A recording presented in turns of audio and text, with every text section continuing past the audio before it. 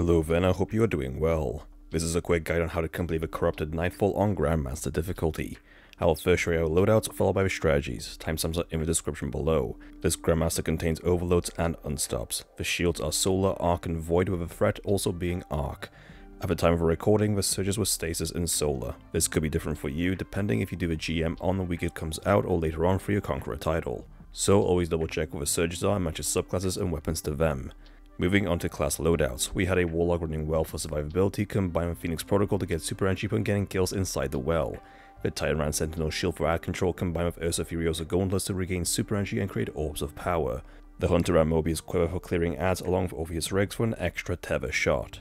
For weapons, we had a Warlock running Riptide for unstops and the Monarch for stunning overloads along with a Linear for damage. The Titan ran Outbreak Prime for stunning overloads and a Blinding Grenade Launcher for ads combined with a Linear for boss damage. Finally, the Hunter ran a Hand Cannon for stunning unstops and Divinity for stunning overloads, followed by a Linear for DPS. Now to mod stunning with a class item. Run any of the mods to help reduce your ability cooldowns using different abilities, or run Powerful Attraction to collect nearby orbs. You could also run the mod's Proximity Ward and Healthy Finisher to get health back along with an Overshield when performing a finisher. For leg armor, you can run mods to help with your ability regen when picking up orbs of power. You could also run Scavenger mods to pick up additional ammunition when picking up ammo bricks. For your chest armor, run a Cookers of Dampener to help reduce incoming damage from grenades. Also run an Arc Resist mod because incoming arc damage is increased by 25%. For gauntlets, run any mods that boost your ability regen or create orbs of power. Finally, for the helmet, I suggest you have a heavy ammo finder mod on along with some ashes to assets to get super back on grenade kills. These are the loadouts that we used. Either copy them or use them to make your own designs. You do not need the same loadouts, subclasses or characters that we have to complete this GM. With that out of the way, let's get straight into it. Once you spawn in, there'll be an Overload champ spawning in front of you. Take it out and then use your sparrows to travel to the right side of the map by following this path. This will allow you to bypass all the ads in the middle and get straight to the mini boss at the back of a room. Move your sparrows out of the way so if they get destroyed they won't kill you. Then focus on killing the boss to get out of the way. You can skip and just head straight to the next encounter, or stay and kill the two overloads amongst the ads. It will take longer, but I suggest you stay here and kill the two overloads for two reasons. 1, you may need the revives, and 2, it is good to charge your supers up for the elevator room. When you are ready, proceed to the elevator room and take out the scions around you. There is a little cheese that you can do here. If you line yourselves up like this, you can throw the orbs to one another and make a pile on the ground so you can break the shields on the ads much quicker. Throwing it once is enough to charge it up fully to break a shield, but we are throwing them twice because the second throw makes the orbs last longer on the ground. Therefore, they are less likely to despawn. Once you are ready, one person starts, then 2 people pick up the orbs whilst the third uses their super to clear the ads. That way, as soon as the main boss is spawned, you can instantly take the shields down. Whatever you do, do not kill the main taken boss. Leave it alive and have one person distracted and destroy the darts it sends out. Meanwhile, the other 2 make the next pile of orbs. Same as before, 2 swaps. Make sure to make the pile somewhere near the back because the sides of the elevator will have taken goo on the ground. Once ready, kill the boss. 2 people pick up the orbs whilst the other uses their super to clear the next set of ads. Careful of the rotating blights in the middle of the room as they will kill you. When the elevator stops, you will have to deal with an unstopped champ and some knights. Focus on clearing the acolytes and then the unstopped champ. The knights can be left alone for now because they will retreat when the unstopped dies. The shrieker above can be a problem, but if you stand on the edge of the elevator, it will open up and won't be able to shoot you. This way you can destroy it from afar. Get rid of any surviving knights in the next area and then stay amongst these gardens at the top. There will be 2 unstopped champs for you to deal with here. Use the high ground to deal with the first one and then try to lure the second one over to you. Don't go too far up because there are shriekers everywhere. Amongst the unstops will be some knights, but most of them can be shot from the front of the area. When the unstops are dead, have one person use the cover around them to get close to the shriekers. Their job is to be a decoy whilst the other 2 shoot the shriekers. You are now in the Ogre Room. There is a cheese you can do here to help you bypass most of the ads, but if you want platinum, then here is how to get it and do the cheese. For the cheese, you need to kill the Hive Ogre first, and then the taken one. You'll be constantly teleported between the 2 realms, so if you don't kill it right away, then wait to be teleported back in. When the Hive Ogre dies, you will remain permanently in the taken realm where you will need to kill the taken ogre.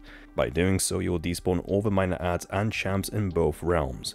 However, if you want platinum, you won't be doing the cheese just yet. First, you'll need to kill a Hive unstop and 2 taken unstops. The best way we found was to simply stand on the left or the right side balconies and kill a few ads. This is enough to lure the unstops towards you, but you will need to be careful during teleportation in case one of them is standing next to you on the other side.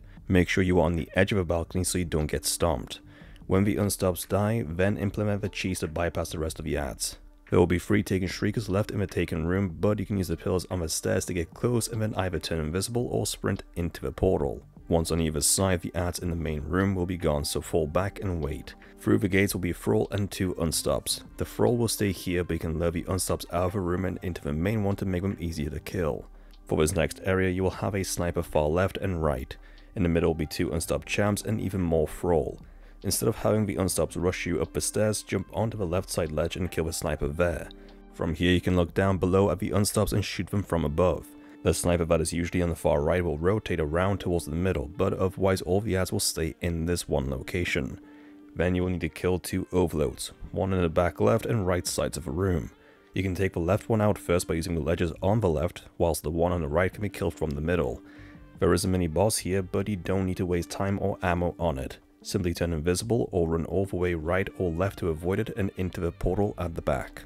For the jumping puzzle, you really only need to have one person make it through and the other 2 will be teleported. You can either jump straight down the middle and time it perfectly, or jump onto the rocks to safely jump down. Once here, stay at the back and snipe the ads to your right. Amongst them will be an overload champ which you can leave for last. Below are a series of platforms, but before you jump onto them, take out the ads and be careful of the stasis pools. They will suck you in, and if you are on the edge, will throw you off the map. The next area can be a little difficult, so have one person jump down to lure the ads in whilst the other 2 provide cover fire. There are invisible minotaurs on the left and right flanks, but a lingering grenade draws them out. This next area contains 2 overloads and 2 snipers. Use the high ground to shoot down onto the first overload, and for the second you can use the sidewalls and debris for cover to safely kill it. You are now in the boss room. In the past you were able to kill the boss here instantly using linears, a tether and some thunder crashes. Although this can still be achieved, it isn't 100% guaranteed. One mistake or lack of ammo is all it takes for the boss to escape, so we will show you how to do it legit instead.